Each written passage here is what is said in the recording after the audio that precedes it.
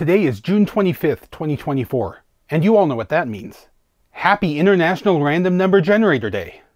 This is the day we celebrate the importance and beauty of random number generators, including randomly generating the date of the next International Random Number Generator Day. This is a proud and ancient tradition dating almost all the way back to 2018, and I thought I should celebrate it properly.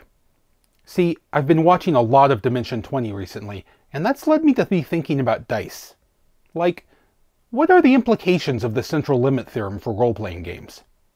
This says that if you start adding together independent random samples, such as rolling multiple dice, it'll end up creating a normal distribution, regardless of what the distribution was that those samples were originally drawn from. Rolling multiple dice comes up quite a bit in RPGs, obviously. On one level, this is just a mechanical convenience. With a limited set of dice available, if you want the total possible result to go up, you're going to have to roll more of them. But it's also a nice representation of learning and mastery. When you first try something, your results will be all over the place, maybe even a flat, uniform distribution like 1d6. Sometimes you do very poorly, sometimes less poorly, with very little pattern to it. But as you practice and learn, not only do your results get better overall, they get more consistent and predictable. Add just one more die, and there is already a noticeable bias towards an expected value. I suspect it's not a coincidence that 7 is supposed to be lucky. By the time you're doing 5d6 damage, the standard deviation is 3, meaning there is a 68% probability that the result will be between 14 and 21. At 10d6, the standard deviation has only increased to 4.3, while the possible range has doubled. More dice means more confidence in what the results will be. I think this is an overlooked heuristic when it comes to evaluating actions in-game. Pay more attention to the number of dice involved rather than the theoretical maximum possible result. If more than just a few are being rolled, then multiply that number by the expected value of each roll and you'll have a very serviceable prediction for how things are going to go. So that's neat. But I've also just been thinking about dice as physical objects. There's something very alluring about them. Shiny math rocks and all that. Simple, perfect forms. Except you, d10, you weirdo. I don't collect them myself. I have a single set which I got in 1990, but I totally understand the impulse. I actually made my first set out of paper due to a lack of other options available to a 6th grader living out in the boonies. Anyway, I found myself thinking about other ways one might generate random numbers. Particularly, could all of the standard dice be combined into a single object? Now, obviously this could be done electronically, but where's the fun in that? Could it be done physically? Well, it would need a display for the results some kind, and if it wasn't going to be digital, that limited the options a lot. So I started wondering about flip-dot displays. These are those monochromatic displays with big chunky pixels, like on buses and construction signs. The reason they work so well in daylight is that it's a real physical disc flipping back and forth for each pixel, with one side painted in a bright day glow.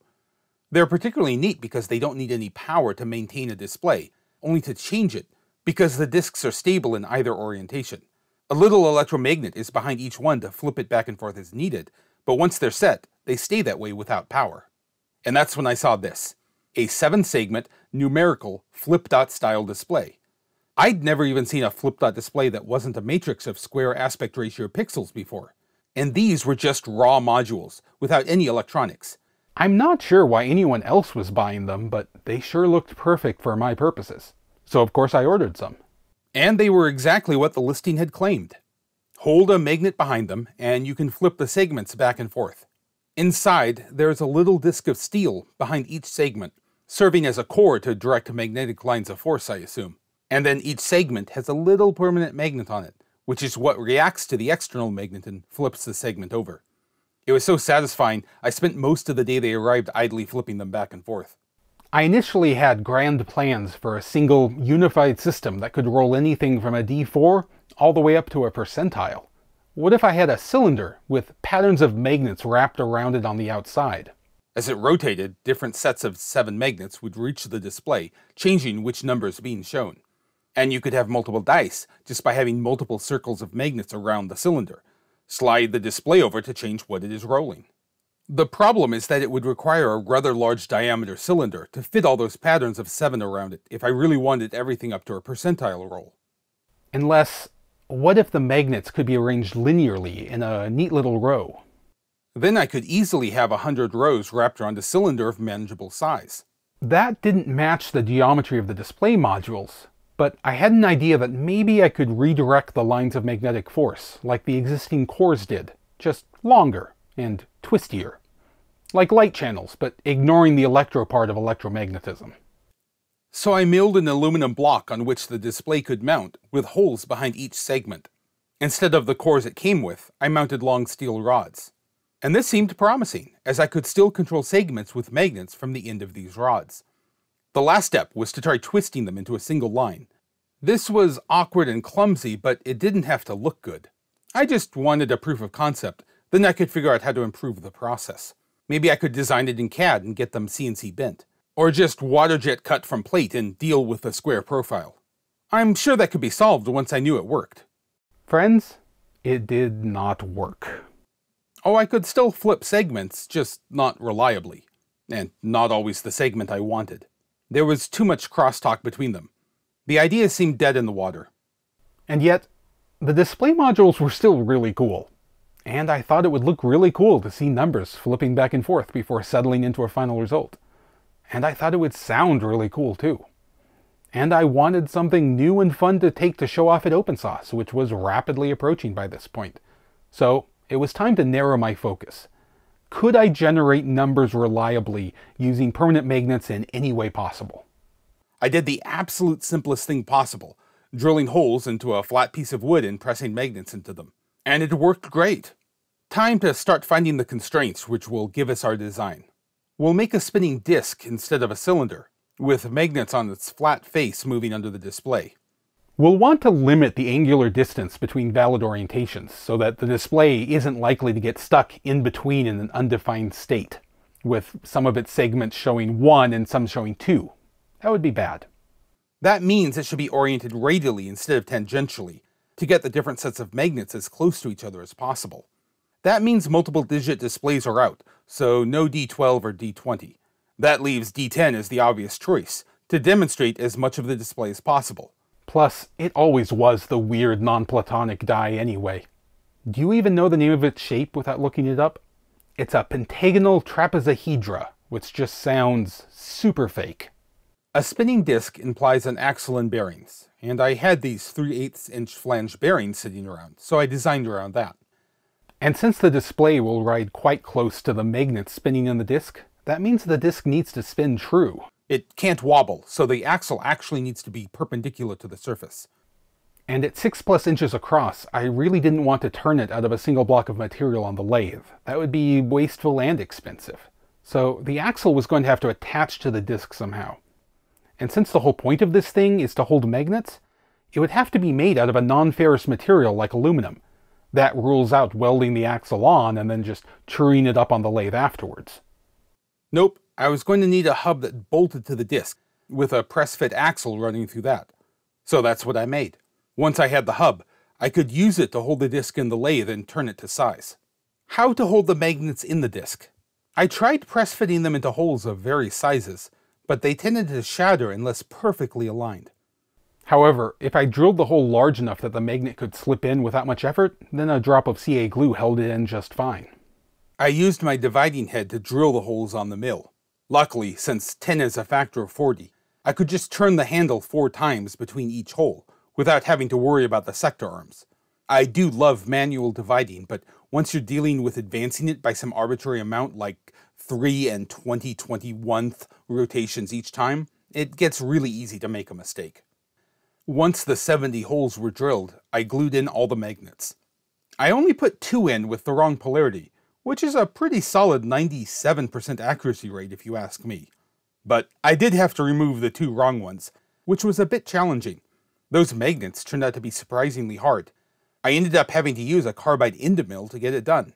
The swarf, which was still magnetic, piled up in weird walls around the shaft of the Indimill while I was drilling, glowing red with a slowly smoldering fire for minutes after I was done. One of the odder materials I've worked with.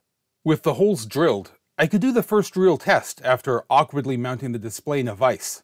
And it worked. A detent would definitely be needed though. I'd been hoping it would naturally settle into a defined location, since the magnets would be pulling on the cores in the display, And there was a tendency to do that, but not nearly enough of one to rely on. That wasn't any reason not to use magnets for the detent though, I would just have to add some for the purpose.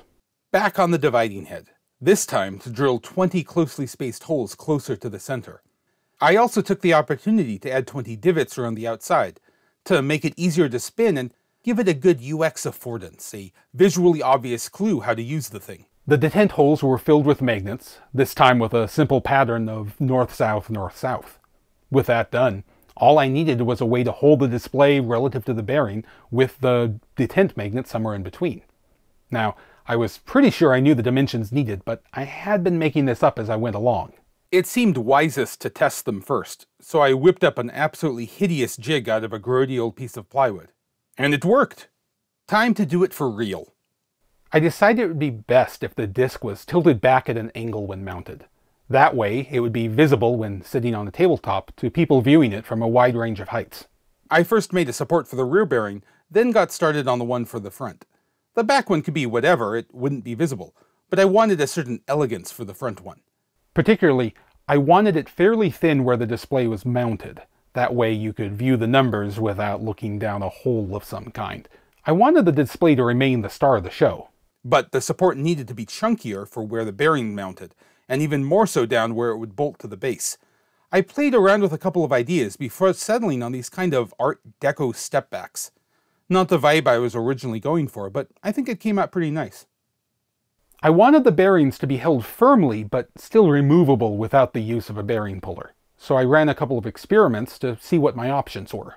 I do have a 7/8 inch reamer, but that resulted in a fit so tight that it would have required the arbor press to set the bearing in place. A 7/8 inch drill left far too sloppy of a fit. Worried that I might need to bore them, I tried one last time, step drilling the hole up to 3/4 inch before finally touching it up with the 7/8 inch drill. And it was exactly the fit I wanted. Snug and firm, but still well within the range of human ability to insert and remove. Always good to remember that the precision you can get with a twist drill depends a lot on how it's being used.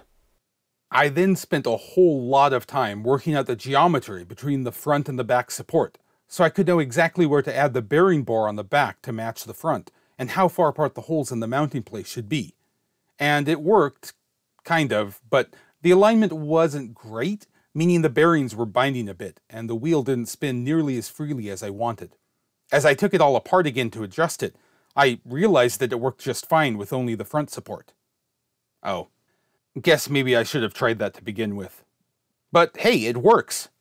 I found some old scrap to make a nicely heavy base with some rough-hewn character, added some recessed rubber feet so it wouldn't slide around as easily and not scratch up surfaces, and it was done.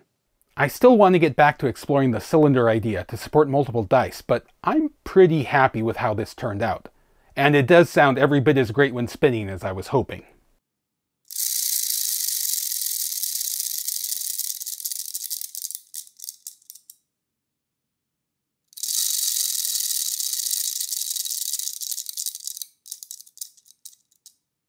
And as it slows down, being able to see the numerals kind of morph into each other is a neat effect I wasn't even expecting. Let's see that in slow motion.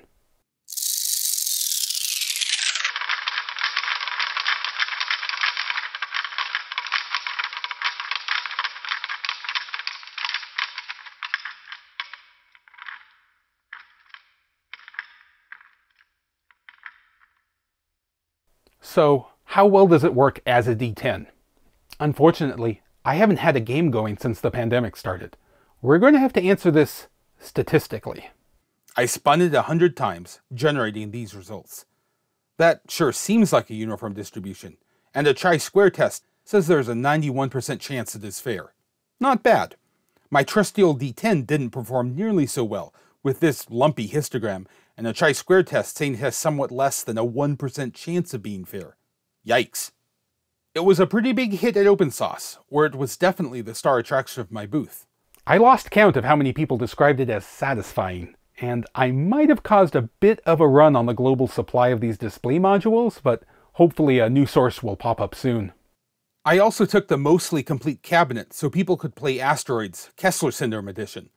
Judging from the response, I'm afraid it might not actually be as unfun as I originally planned, but I'll talk more about that in its own video, which should be out next. and it was great getting to meet so many of you. This has been a wild couple of weeks, with the Geochron video doing far better than I ever expected it to, and OpenSUS just neatly capped that all off. Getting asked to sign badges and pose for selfies is a weird new experience for me. Not bad, but pretty weird.